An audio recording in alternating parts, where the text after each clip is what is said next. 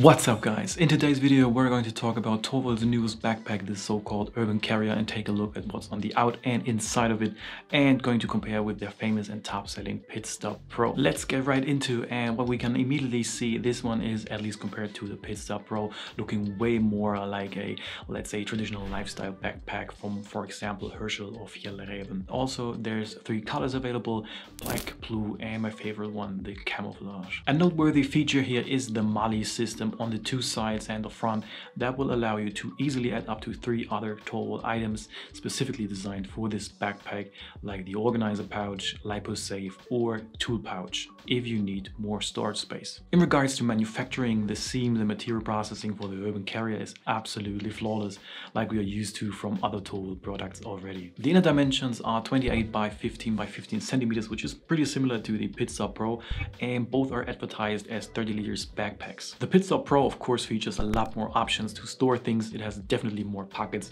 than the urban carrier. The Pitstop Pro weighs just a little over 3 kilograms, whereas the urban carrier is even below 1.4 kilograms. That's less than half the weight of a Pitstop Pro. There's also a 15-inch laptop compartment, which is nicely padded to avoid any damage to your notebook. The large inside pocket can be repositioned or even removed. In my case, I kept it to store the goggles and remote. I managed to squeeze in a set of Orqa goggles, a Tango 2, 6 sets of HQprops, a large field charging LiPo plus charger, 4 single R-line batteries, a TBS fly mat, and a TBS gear pouch, which I use to store all the random bits and pieces we need for our hobby. I know there's a large percentage of people flying DJI goggles and full-size radios, and I'm sure if you swap that bigger field LiPo for a few more single batteries, that you'll be able to fit those larger goggles and remotes just fine. While we're talking batteries, another cool thing is that quick access pocket on one side. In my case, it would let me reach for the batteries without opening the whole backpack. And one more similarity to the Pitstop Pro is the included rain cover in the bottom of the backpack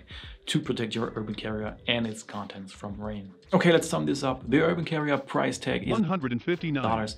That's $40 cheaper than a Pitstop Pro, and instead of just drones, it could pass as a casual backpack if needed. Comes with more colors and it's less heavy too. I personally have yet to make my decision now whether to stick with the heavy and lots of features or go with light and compact instead. I'm happy about every new option on the market though, whether it's props, frames, or backpacks, and I really appreciate this new product. It's another decent option for us FPV guys to choose from. Alright, now I would like to hear your thoughts. Could this be a backpack for you, or would you rather go for the heavier and larger Pitstop Pro, or maybe something else? Write it down in the comments below. Don't forget to subscribe. See you soon. Take care.